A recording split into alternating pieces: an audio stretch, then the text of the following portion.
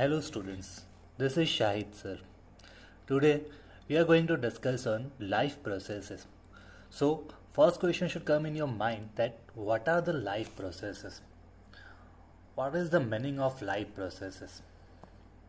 So there are certain basic vital processes which are essential for an organism to stay healthy and to maintain the proper functioning of the body organ system, which all are necessary for survival. So actually life processes are the processes which are carried out in our body and which are very essential for survival.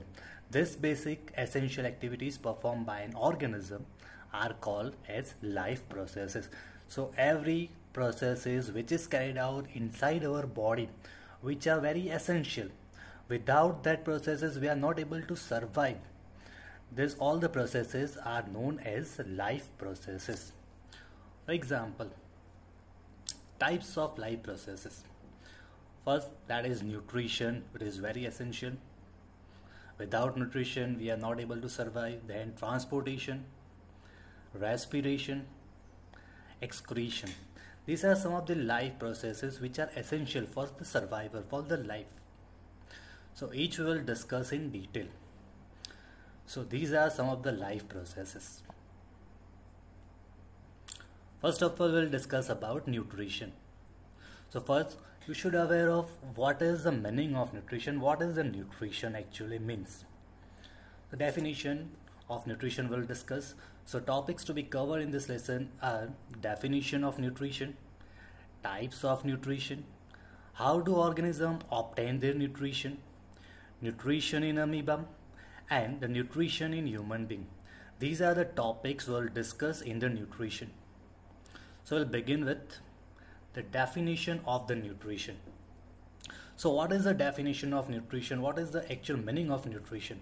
So it is the process of taking food by an organism, and the utilization of food for energy is known as the nutrition. So in simple way, what is nutrition? Intake of food by an organism is called the nutrition.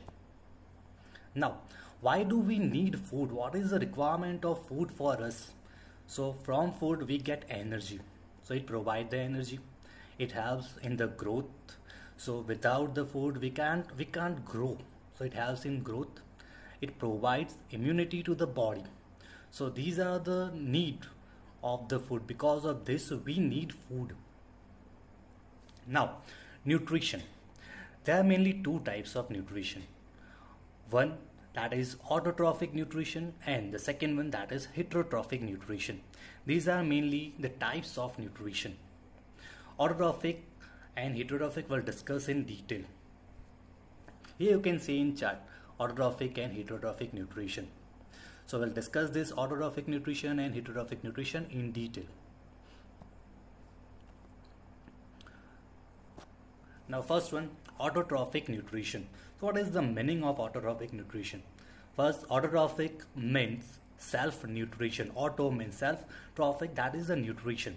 So autotrophic nutrition, it means the self-nutrition. In this type of nutrition, organisms synthesize their own food. They are not dependent on any other organism. That's why it is said to be the autotrophic nutrition.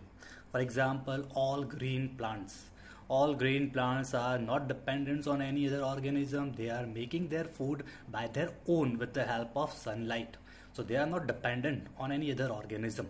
This type of nutrition is called autotrophic nutrition. Now, it can also be classified into two types. That is photosynthesis and chemosynthesis. These both the types are the type of autotrophic nutrition. Photosynthesis, it means the type of autotrophic nutrition in which organisms utilize the sunlight and make their own food. Chemosynthesis, chemo means chemical.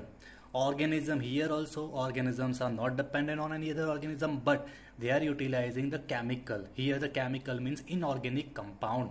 They are utilizing the inorganic compound from the soil like nitrogen and sulfur, and they make their own food. So organism which shows the chemosynthesis are mainly some types of bacteria.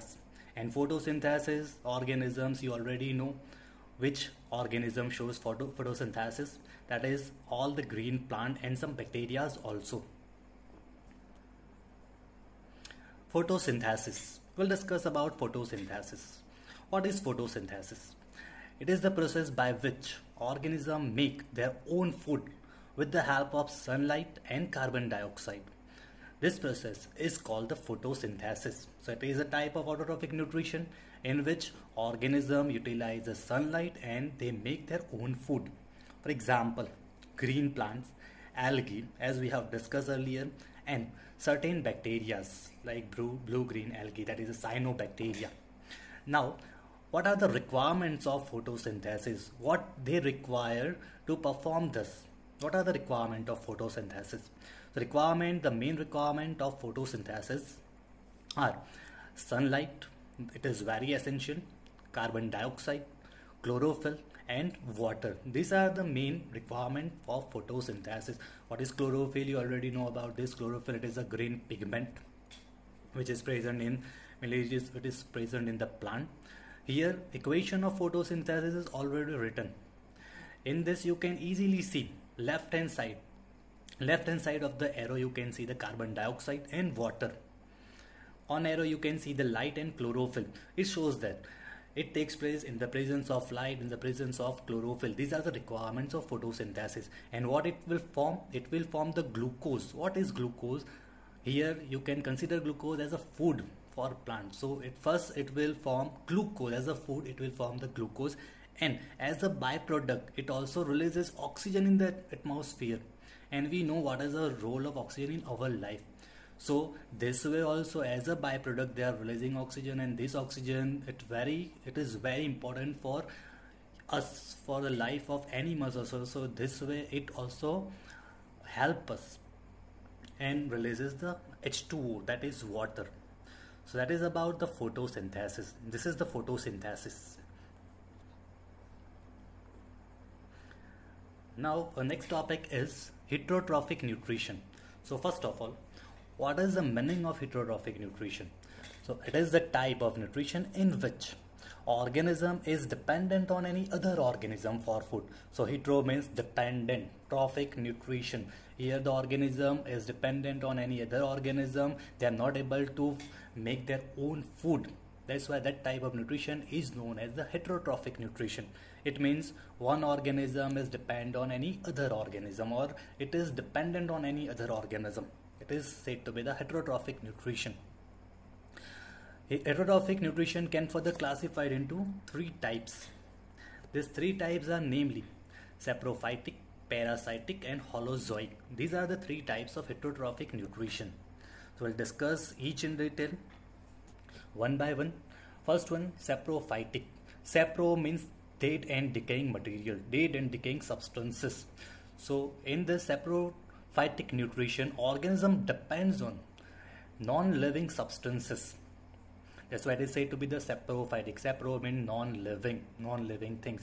That depends on non-living things, non-living substances. For example, some bacteria and fungi. Parasitic. Parasitic nutrition, it is a type of nutrition in which organism depends on another living organism. So it is different than saprophytic, because saprophytic organism depends on dead material, but here in parasitic organism depend on one organism depend on any other living organism. This way we can differ parasitic and saprophytic.